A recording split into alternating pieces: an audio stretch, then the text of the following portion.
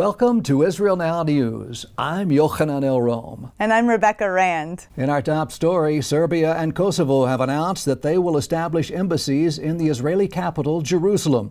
Kosovo is the first Muslim-majority country to recognize Jerusalem, and President Donald Trump praised the move, saying another great day for peace in the Middle East. Kosovo and Israel have agreed to normalize ties and establish diplomatic relations.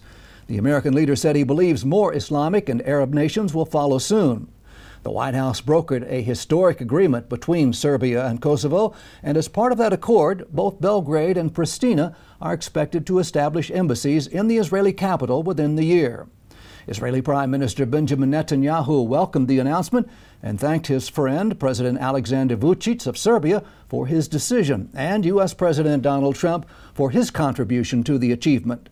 Serbia and Kosovo are not the only countries to recently recognize Jerusalem as Israel's capital and announce the establishment of diplomatic missions here. Rebecca has more on that. Yes, Yochanan, just as President Trump predicted, other countries are following America's lead and are recognizing Jerusalem as the Israeli capital. Shortly after the United States relocated its embassy to the Holy City, Guatemala followed suit. Serbia and Kosovo just announced their move to the Israeli capital, and now the newly elected president of Malawi has vowed to make his country the first African nation to establish diplomatic offices in the Israeli capital. President-elect Lazarus Chakwera is an evangelical Christian who holds a PhD in theology. He has been a longtime supporter of the Jewish state, which he visited as recently as last year. This move is being hailed as another victory for faith-based diplomacy. Israel's Internal Security Service, Shin Bet, announced the arrest of an Arab Bedouin who was working with Hamas to plant a bomb at a busy highway intersection. The man and 9 of his family members were detained by authorities for a series of security offenses, including conspiring to plant explosives. The accused was considered a prime candidate for Hamas recruitment because he holds Israeli citizenship and is able to travel freely across the border with Gaza. He was tasked with gathering intelligence, including filming the locations of bus stops near IDF bases, recording the movement of Israeli military planes, and noting the location of Israel's Iron Dome missile defense batteries stationed along the Gaza border. A senior Israeli security official said this is further evidence of Hamas's efforts to establish a terrorist infrastructure in Israel as part of its systematic and extensive campaign against the Jewish state. The Islamic Waqf, which controls the Temple Mount in Jerusalem, is systematically destroying Jewish history at the site. The Muslim religious authority, which heavily restricts Christian and Jewish visitors, is notorious for destroying thousands of years of history by illegally digging on Mount Moriah. The most publicized case was in 1999 when the Waqf used bulldozers to dig up the ancient site and dump more than 9,000 tons of earth from the Temple Mount into the Kidron Valley. It continues to illegally destroy artifacts on the Temple Mount unchecked. Recently, a cavern opened up near the Mughrabi Gate, but Waqf authorities quickly filled the tunnel with cement before Israeli archaeologists could investigate.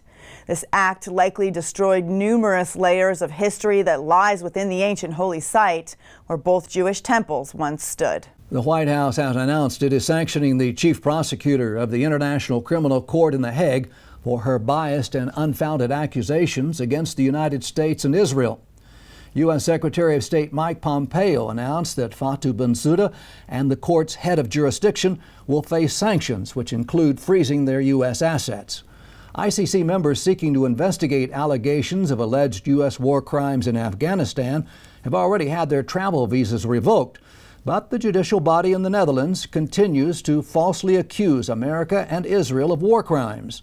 The Knesset has expressed concern that the bias in the court could lead to the issuing of global arrest warrants for IDF soldiers, current and former Israeli officials, and military personnel.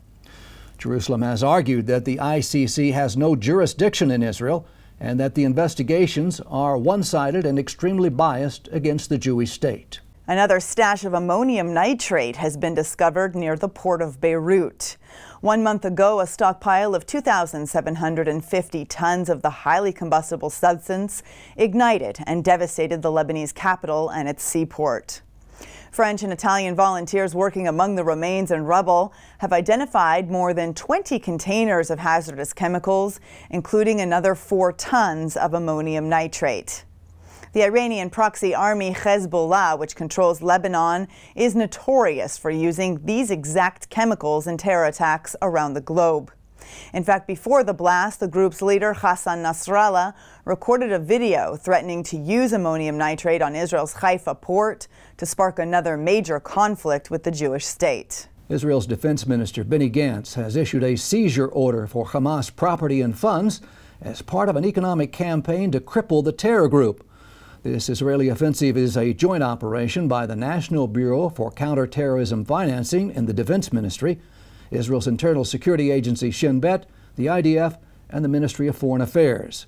Gantz explained, "We will continue to act against terror in every way, everywhere." A group of Israeli doctors at Sheba Medical Center in Tel HaShomer are planning a clinical trial which calls for the use of radiation therapy on COVID-19 patients.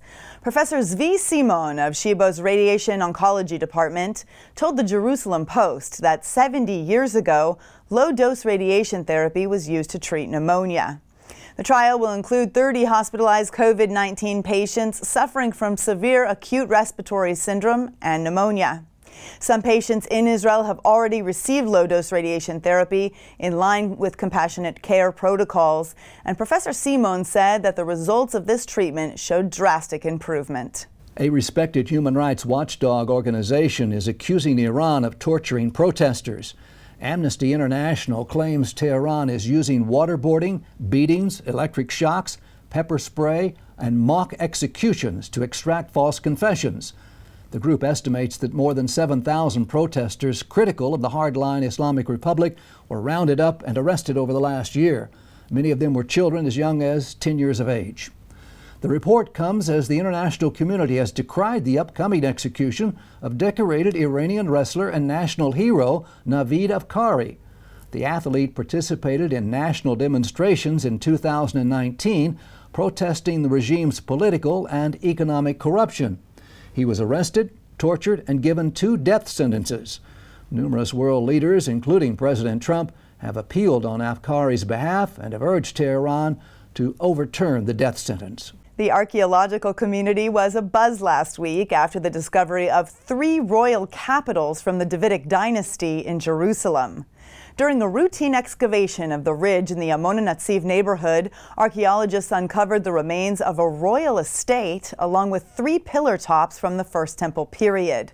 The stones are engraved with a symbol linked to the Davidic dynasty and have been dated to the 7th century BCE, between the rule of King Hezekiah and the destruction of Jerusalem by the Babylonians. This image is so significant that it was minted on the Israeli 5-shekel coin after an identical royal capital was discovered in excavations of the city of David in the 1960s. Israeli professor Noam Eliaz is the first non-American to become a senior member of the National Academy of Inventors. Eliaz, a professor of materials science and engineering at Tel Aviv University, is a pioneer in the field of 3D printing. The National Academy of Inventors recognized Eliaz for his technologies that have brought or aspire to bring real impact on the welfare of society and contributions to the innovation ecosystem. Israel's beloved Sea of Galilee is the fullest it's been in September in 27 years. Lake Kinneret is Israel's only source of fresh water and is adored by the residents of the Jewish state. The Water Authority announced that despite an intense late summer heat wave, the lake is currently at its highest level in September since 1993. The African nation of Madagascar has initiated the formation of an Israel Allies caucus in its parliament. This new caucus will join the international network of 44 Israel Allies caucuses, which work to encourage pro-Israel legislation and fight the boycott, divest, and sanction Israel movement. Josh Reinstein, the president of the Israel Allies Foundation, said support for Israel in Africa is steadily strengthening thanks to the work of many African parliamentary Israel Allies caucuses. There are now over 1,000 members of parliament under the IAF umbrella, each determined to translate their biblical support for Israel into real political action.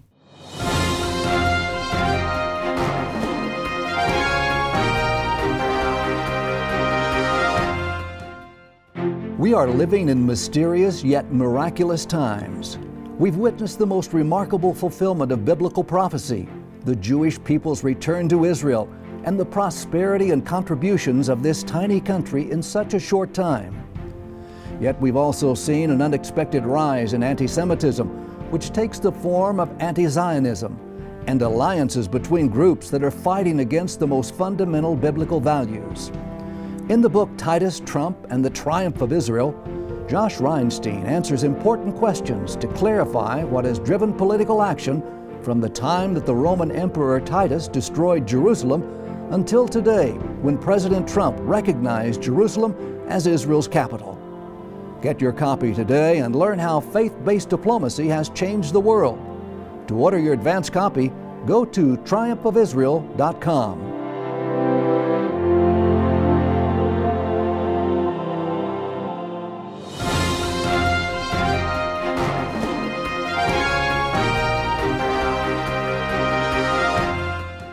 That concludes the news portion of our show. Stay tuned for Ask the Source with Josh Reinstein.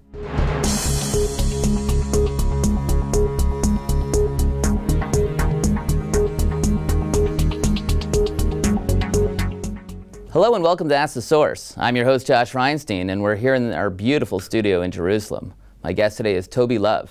She's the founder of Share Lovv International. Tobi, thank you for being on the show. Thank you, Josh. Thank you for having me. It's a pleasure being here.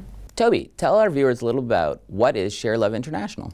Well, Share Lovv International is my initiative, which was born out of a necessity that I felt I could bring something different to diplomacy of today's age.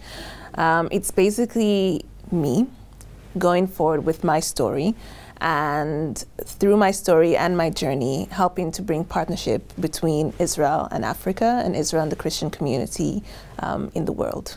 Your story is actually very unique. You came from Nigeria and you were the first female officer in the Israeli Defense Forces. What was that like? Well, that was an incredible honor for me because, first of all, the precedence itself of being the first female Nigerian officer, who would have guessed, in such a small nation to become something like that.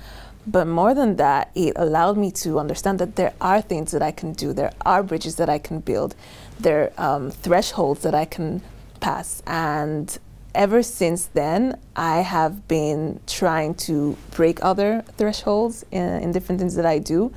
And actually, there's a very good reason why I came to Israel, but I'm sure we're going to get to that. Go into it. Let's hear it. What was the reason that brought you here? Well, I made Aliyah about 10 years ago, and that was propelled by two things. One was my dad. He's a Zionist, and he moved to Nigeria about 30 years ago for business. But throughout my childhood, he always told me, and he always wanted that I would join the army, that I would join the IDF, the Israel Defense Forces. And so I honored his wish. But the Aliyah factor, the coming to Israel, was actually something that was born out of a wish that came from my mom. You see, my mom is a Christian evangelical, and she always had such a deep love for Israel. And I realized that one of the best ways that I can show my love to Israel was to come here, to make Aliyah, and to sort of give up my childhood, for a nation, for a country, for a state. And ever since I've done that, it's one of the best decisions of my life. And I always tell people around the world, if you're not able to make Aliyah, for all sorts of reasons, keep helping Israel, praying for Israel, donating to Israel, being friends of Israel politically and diplomatically. You've done just that. You've described yourself as the unofficial ambassador to Africa and vice versa. Yes. How are you making the case for Israel around the world? Well, you see, what I'm doing is showing people around the world a new face to Israel. When you talk about Israel, and it's only natural because it's something that has been thrown in the media for years and years. When you mention Israel in any place, you have somewhat of a typical picture of what it should look like. And I'm coming here and I'm breaking that and I'm saying, no, I'm also a face of Israel. I'm a young woman. I've done the army, which is something that is obliged for young people in this state to do. And I have my degrees, and I'm very well educated, and I'm a Zionist. And I'm here to help to bridge relations, because this is what Israel is always trying to do. It goes out to the world, you know. You've coined the phrase millennial diplomacy. Tell us a little bit about that concept. Well, I call myself a millennial diplomat because I think, and this is me being a little bit far-fetched, but I think and I feel sometimes that the traditional way of diplomacy is somewhat stuck. And there are a lot of audiences out there, the youth, especially the youth, that are not being reached over, because they might know what's happening in Israel, but they don't know it up close. And so when I coined the term millennial diplomacy, I was reaching for just that, the youth, getting over to the youth, speaking their language, you know, transmitting the messages that they would understand in a way that they would understand, you know, for the advantage of Israel. Yeah, you hear a lot about in the news today about Black Lives Matter, but actually in Nigeria, where you're from, Christians are slaughtered at crazy levels, tens of thousands sometimes, just for the fact that they're Christian. Why isn't the international media focusing on the plight of black people in Nigeria? Well, you know what? Why isn't the world focusing on Christians and black people all over the world? It's not just in Nigeria. And I would hope that because that is a world problem, it's literally a world problem, that there will be much more of a more awakening. But I see that that's in most cases not the case. But what I have found out is that there is more of an awareness because of the media. So these are things that people may have not been aware of before. Just the fact that me and you are speaking of it now, it's going to have its ripple effect. But thanks to the media, things are being, you know, out, and people are getting more awareness. And I think just from that awareness, the next steps will be built. Because if you're not given, you know, informative information, people wouldn't even know about it, and they wouldn't be able to take the right steps. Now, before the coronavirus pandemic, you were going around the world speaking mostly to Christian audiences, and still today you do it through Skype and Zoom and different methods. Why is it important for you to get your message out to the Christian audience? Growing up in a Christian home, I understand that unconditional love that Christians have for Israel, and many of the times this is not being taken into, you know, all the wider scope. It's important for me to take my story across the world so that people again see a face of Israel. I will call it a new face to Israel, new face to diplomacy, and hear me speak. Because when people hear me speak, they say, "Oh, we were not aware, you know, of that." And I think that changes the mindset. We're talking about changing mindsets, and I think that's one of the good ways of, you know, making changes in the world today. So yes, it is important for me to do that today, and it's a complete initiative just by me and by myself, run by me by myself, and I completely enjoy it. I think it's a shlichut, which is you know, something that I was born to do. Well, we see in Africa today that Christian countries are rallying behind Israel. We see more support out of Africa than ever before. Our Prime Minister went there twice in the last 2 years, which is a big deal since no Prime Minister has been there in 50 years. What's the future of Israel-Africa relations? I would hope that the future would be to continue these relationships, you know, bring them to the table, bring the African nations to the table, because these are very powerful partners, powerful people to have, you know, a connection with.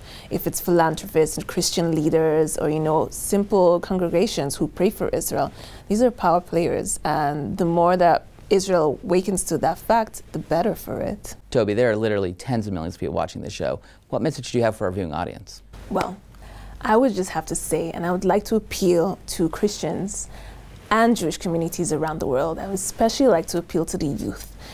You have so much power to make such a difference. When I was 16, I made the choice of coming to Israel and making Aliyah and serving in the IDF.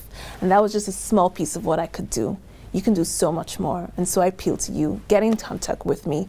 There's so many ways that you can do this. And together, we're gonna make Israel strong and keep it strong. And that's it. Thank you, Tobi, for being on the show. And thank you for tuning in to Ask the Source. I'm your host, Josh Reinstein. Now back to the studio.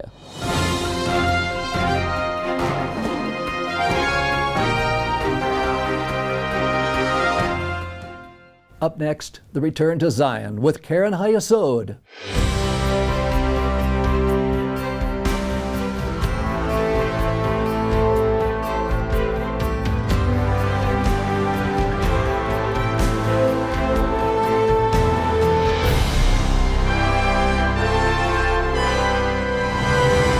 Shalom, and welcome to the Return to Zion with Keren HaYesod, United Israel Appeal. I'm Sam Grunberg, World Chairman of Keren HaYesod, the leading official fundraising organization for the State of Israel. After 2,000 years, we found the descendants of the lost tribe of Dan. Please help us welcome our brothers and sisters back home. God bless you from Jerusalem. He will raise a banner for the nations and gather the exiles of Israel. He will assemble the scattered people of Judah from the four corners of the earth. Isaiah 11:12.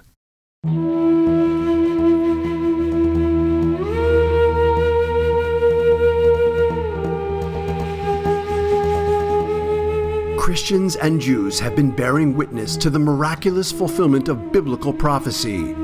Since the reestablishment of the State of Israel in 1948, the ingathering of the Jewish people to the Holy Land has unfolded before our very eyes. Do not be afraid, for I am with you. I will bring your children from the east and gather you from the west. I will say to the north, give them up, and to the south, do not hold them back. Bring my sons from afar and my daughters from the ends of the earth. Isaiah 43:5. Today, Keren HaYesod has been tasked with completing one of the greatest examples of the fulfillment of this prophecy, the Aliyah of the Ethiopian Jews, the descendants of the tribe of Dan. On October 29, 2012, we were able to bring 250 new immigrants from Ethiopia to Israel. Keren HaYesod is not only tasked with paying the costs of their flights and accommodations, but also with their absorption into Israeli society. There are still around 2,000 Ethiopian Jews who pray daily to come back to the land of Israel, and we need your help to bring them home. We are reaching out to our Christian brothers and sisters and asking you to join us. In this new century, as in the old, Christians must reach out to the Jewish people and do their part to advance the fulfillment of the prophecy and defend the covenant. Help us bring the children of Israel back to the land of Israel. I will bless those who bless you and curse those who curse you. Genesis 12:3. 2,800 שנה של גלות. איך פערים אדירים בגיאוגרפיה, בציוויליזציה, לא יכולים להחליש את הכמיהה הזו, שהביאה כולנו לישראל, והיום גם אתם בבית. ברוכים הבאים. בכל פעם שנפרדנו, הייתי אומר לכם שיגיע הרגע וניפגש בארץ ישראל. אחיי ואחיותיי, הרגע הגיע. מעומק ליבי אני מאחל לכם ברוכים הבאים למולדת.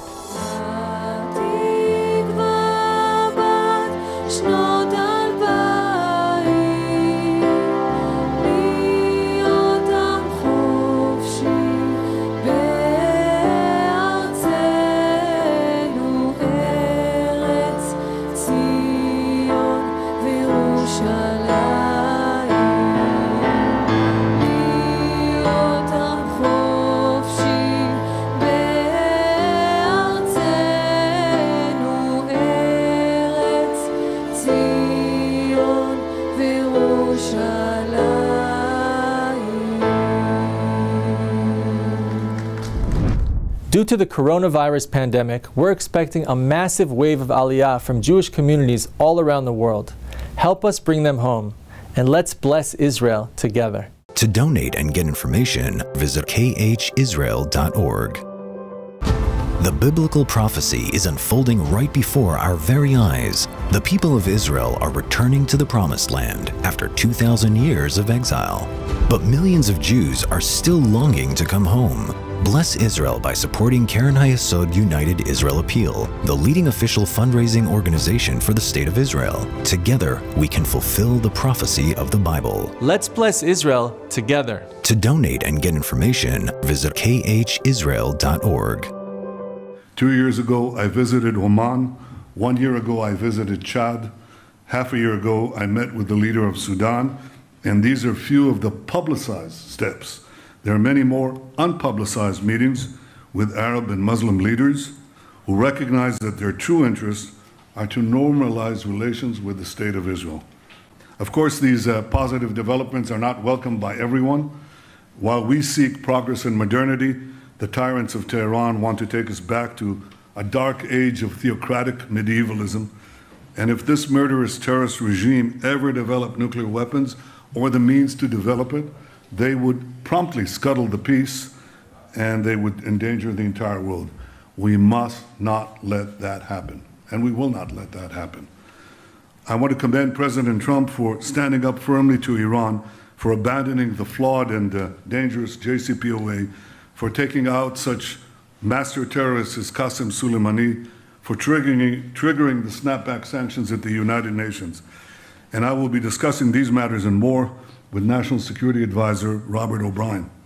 In opposing Iran's war machine, the United States is showing true global leadership. I note with satisfaction that, like Israel, countries of the Gulf Cooperation Council are now openly, and I stress the word openly, supporting the American position. They quietly and discreetly supported the opposition to the JCPOA, but now they've come out and openly supported the American position, and this reflects a change in the making. I call upon all countries to get behind the United States in confronting Iranian aggression. I want to thank each of you for your hard work. I want to thank President Trump for his steadfast friendship and support. Our common goals of peace, prosperity, and security are in hand. And as we stand against the purveyors of terror and aggression, we also stand ready to till the fields of peace and bring its bountiful fruits to our people and to our entire international community, to the world. Thank you. Lift up your eyes and look around. All your children gather and come to you. The biblical prophecy is unfolding right before our very eyes. The people of Israel are returning to the Promised Land after 2,000 years of exile. But millions of Jews are still longing to come home. Anti-Semitism threatens many of the Jews. We must rescue them before the window of opportunity slams shut. Bless Israel by supporting Keren HaYesod United Israel Appeal, the leading official fundraising organization for the State of Israel. Together, we can fulfill the prophecy of the Bible. Let's bless Israel together. To donate and get information, visit our website at www.khisrael.org.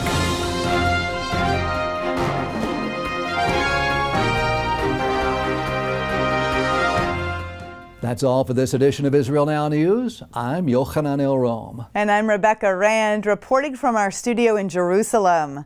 Please join us next week for all of your Israel updates.